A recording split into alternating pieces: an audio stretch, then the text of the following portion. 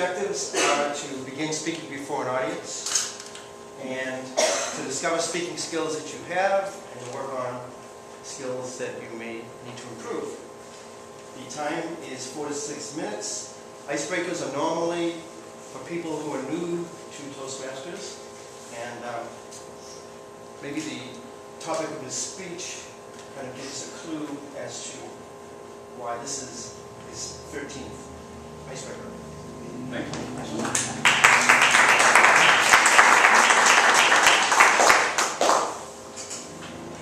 I don't know what to talk about. That's this time. Cost-effective problem solving. A toast to Justin. Be yourself. These are just a few of the speech titles that John Schneyer has given. Distinguished Toastmaster John Schneyer has delivered over 150 speeches since joining Toastmasters in 2009.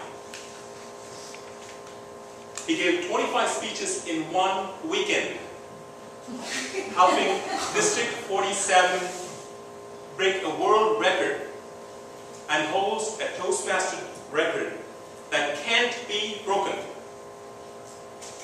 Initially, John didn't know what to talk about. Then he found a method. Combining his professional experience as a management consultant, personal experience as a child, adult and father, personal experience and education experiences from school, university and life, John now finds it easier to come up with speech topics. Today you will learn some of John's tips, apply them and come up with enough speech topics to get you through confident communication manual. If at the end of this speech you're still not able to come up with speech topics, you should listen to one of his other speeches, which is, "It's not my fault." Please give a warm welcome to distinguished Toastmaster John Schneyer.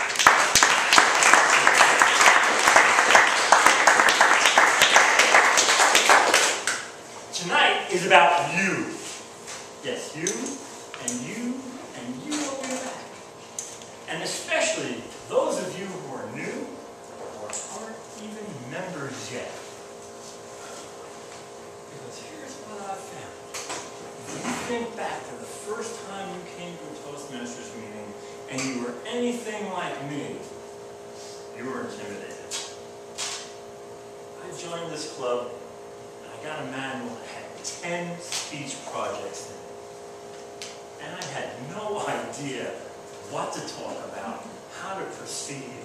And I thought, I'll never get through this. And at the end of my first night, one of our members, Tim Adler, came up to me and said, "Here's my advice. Sign up for one speech a month. And you'll be done with this manual in less than a year. But come prepared every night, just in case. Things happen.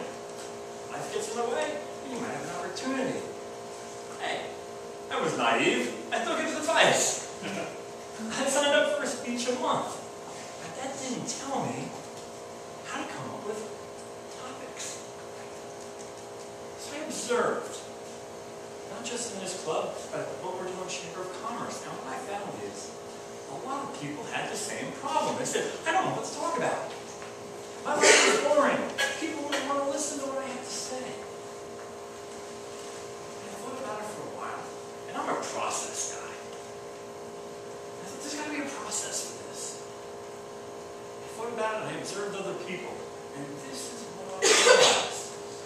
People just didn't know how to start and what the process should be.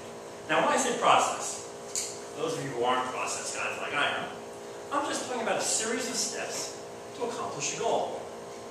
I'll give you an example. This is a simple process I use just about every day. And I bet you use a similar process. You don't think about it this way, though.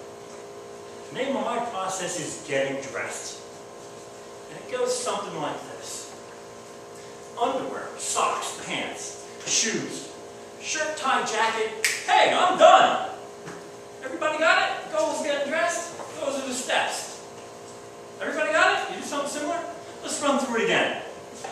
Socks, pants, shoes, shirt, tie, jacket, underwear.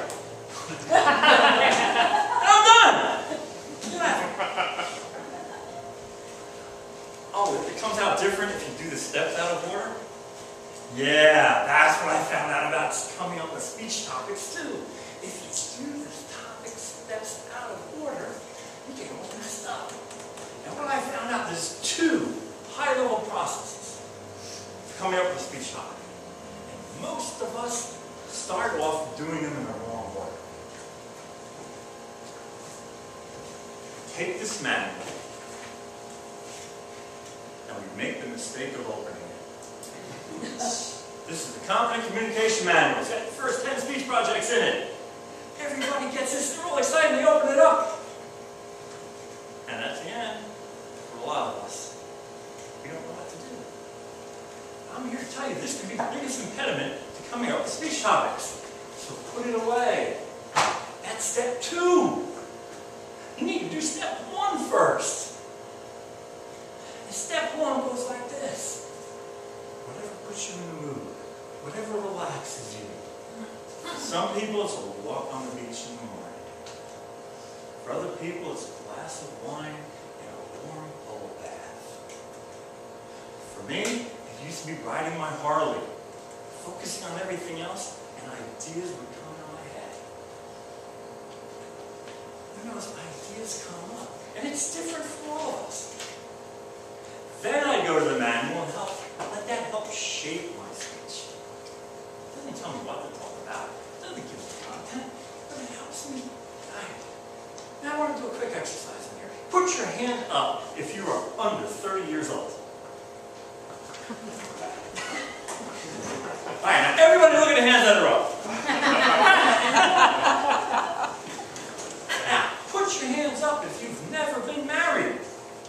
Never, even once. Ooh, same guys. Let's see if their hands still go up. Put your hands up if you've never had a child. Wow, that went pretty quick that time. Now, all those hands that went up, those of you who didn't put your hands up, I want you to realize you have got a distinct advantage over those people who raise their hands. Because they have not experienced the breath of life that you have. Those of us who have been married and going through divorce, we've got stories. Those of us who've raised kids, we've got stories. Those of us who once were kids, and maybe still are, we've got stories. And I'll tell you, that's what this club wants to hear. We want to hear your stories. They're not boring. We didn't raise your kids. We didn't divorce, well, maybe we divorced your wife. Before you, after you, I don't know. But think about it. You have a unique set of experiences, a unique set of skills and abilities that you can share with us. Write them down when you're in that tub with the glass of wine. Or write in your heart. And if this doesn't give you enough ideas, I have a challenge for you. Saturday, January 26th, Olympic Heights High School.